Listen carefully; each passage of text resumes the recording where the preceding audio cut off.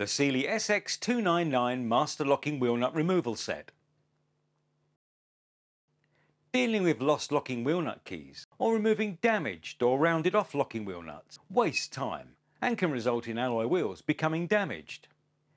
The Sealey SX299 Master Locking Wheel Nut Removal Set has been designed to work on both conventional and McGuard hardened locking wheel nuts and features a shroud to protect the wheel against any damage.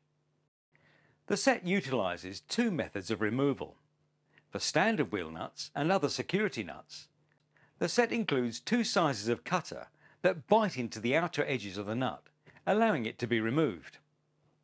For hardened McGuard locking wheel nuts, it uses a disposable cutter that moulds to the pattern of the locking wheel nut, and once it's been formed, it can be used to undo the remaining locking wheel nuts on the vehicle. Replacement disposable cutters are available, model number SX299DB. Here's how it works. Remove the protective shroud from the main body. Then select the correct cutter to suit the hardness of the nut that you need to remove and fit it into the main body. Now replace the shroud and strike the tool several times using a hammer until the cutter is embedded into the locking wheel nut. Finally, attach the impact socket supplied and remove the wheel nut using a breaker bar or the impact driver supplied with the kit.